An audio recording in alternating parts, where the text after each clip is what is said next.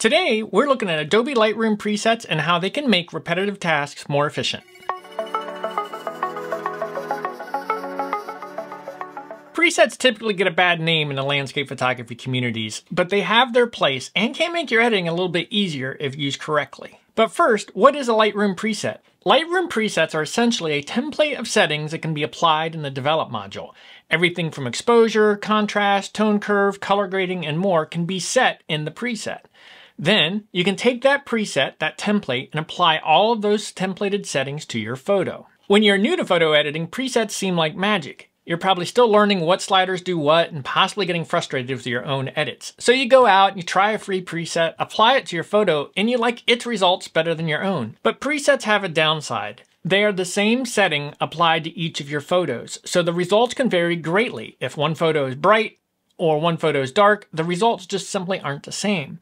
On some photos it looks okay, on others not so much, and now you aren't even sure how to fix it. So ultimately, time spent learning how to edit your photos without global presets is a good thing and will serve you better in the long run. But there are times a Lightroom preset can help you, and today we're looking at how Lightroom presets can apply commonly used edits to a photo via masking. Basically, a saved mask you can apply and adjust as needed. Let's take a look.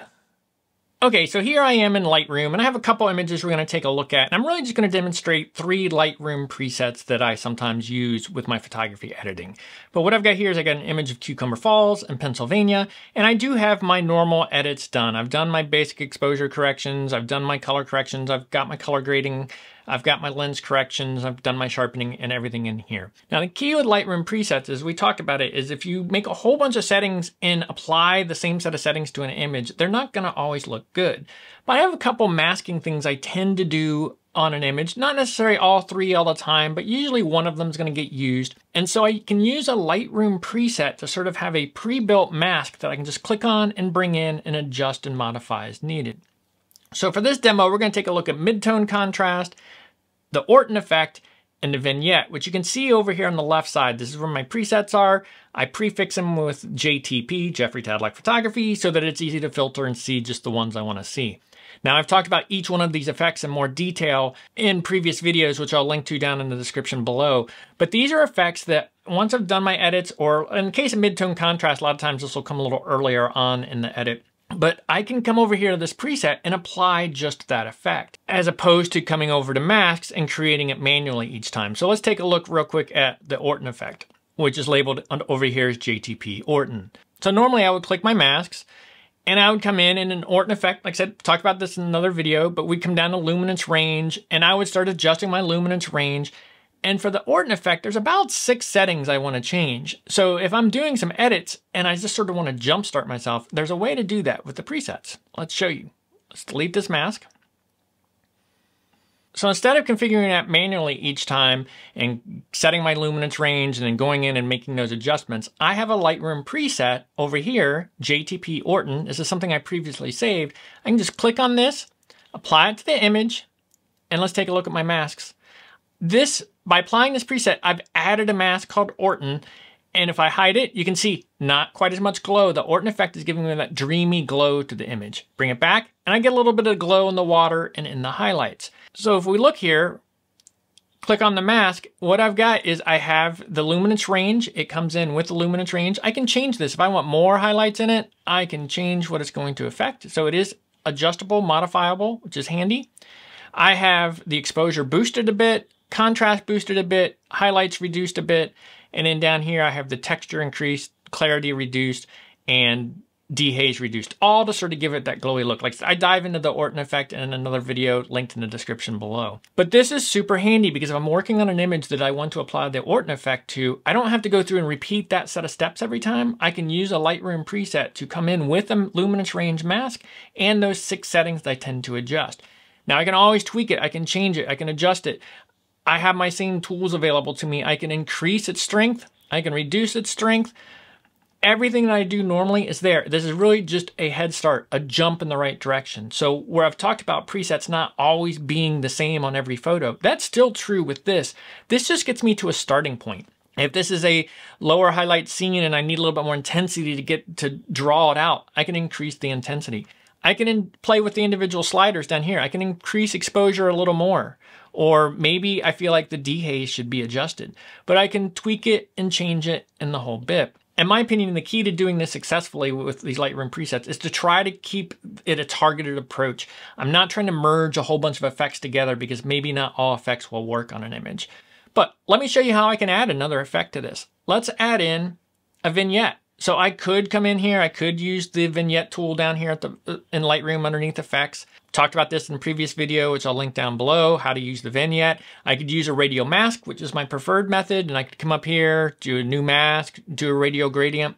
But instead, since my vignette tends to be ballparkish of what I always want, I can come over here, click vignette, and here we are. I get a vignette added to my image, and it's customizable and flexible. So in this particular case, this is actually a little bit over applied for purpose of this demo. This is a preset I saved that is sort of over exaggerating the effect.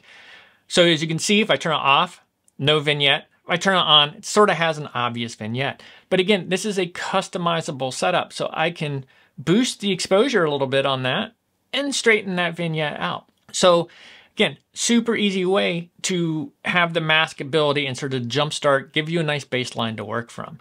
In this particular case, if I wanted to, I could move it. If say my waterfall is off center, I can move it over here. So lots of flexibility, but it gives me that, I'm ready to apply that stylistic edit.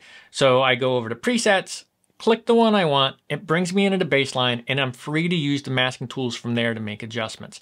In case of a vignette, it's not super hard to do this without a preset, but if you use something like the Orton Effect where there's several sliders you're changing, it's sort of nice to be able to get that baseline and work from there.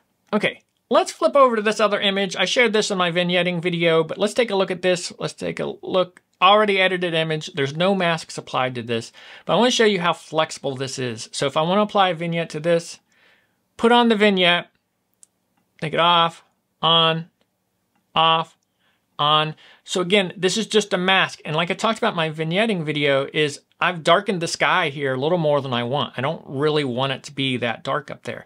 And this is an example of a vignette doesn't always work the same on every image. But because this is a mask, I still have my flexibility to modify and change it. This just got me started.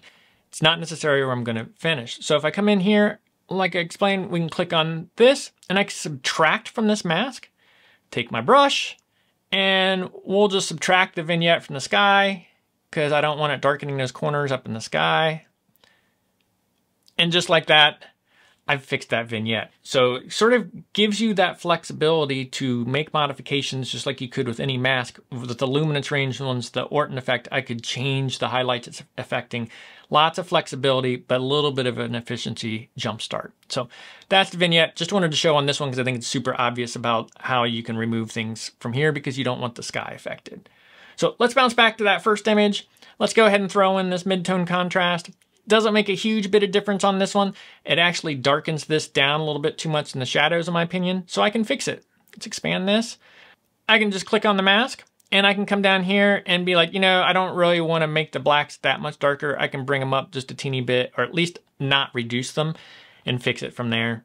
So now, I've got 3 masks on this image. I've got the Orton Effect, I've got the vignette. You can remove a mask. Say I didn't like this mid-tone contrast. I don't think it worked for this image. I can just right-click on it, delete just that one. Or maybe I decided I don't like any of these stylistic edits. It's time to get rid of them all. I can delete all masks and remove them. So again, just a really super flexible way to make repetitive tasks a little more efficient, whether it be a vignette, mid-tone contrast, the Orton Effect for me, or maybe there's some other things. Maybe you like to lift the blacks a lot, so you want a preset for that. But if you make these Lightroom presets a little more targeted to the adjustment that you really want to make, you can sort of get this stacking effect with them and make them flexible for your image as opposed to like a global preset that's going in and not necessarily going to be applied the same way across all images.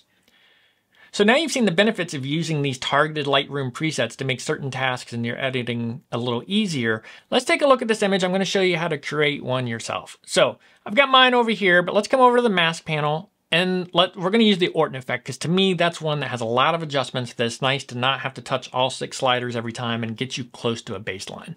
So let's zip through that. Like I said, if you want more information on the Orton Effect and how it works, I'm linking to the video down below. I encourage you to go take a look because I'm going to move through this sort of quick. So we click the mask, we're gonna do a range. We're doing a luminance range. Orton Effect, we want to affect the highlights, so we set it up in there. Orton Effect, we typically will increase the exposure a little bit, increase the contrast a little bit, bring the highlights down so I'm not blowing anything out.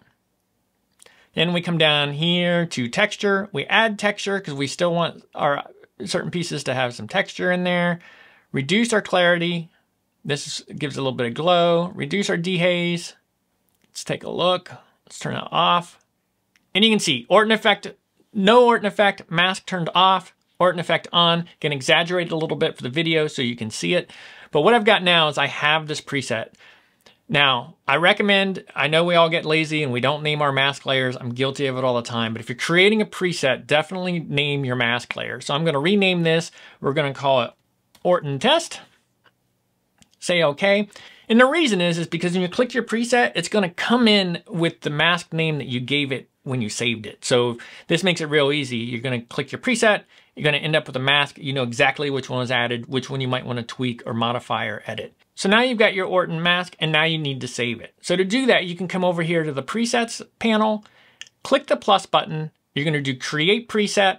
Now this is key. What we're going to do is we don't want to save all of these settings. We just want to save the Orton test. So I'm going to click just the Orton test. And what that's going to do is this preset is only going to save those settings. It's going to save that mask and the slider adjustments I made.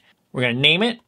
I tend to prefix them with my initials. That way, if I want to filter for my own custom presets, I can. So we do JTP, Orton, Test, and I'm going to save it.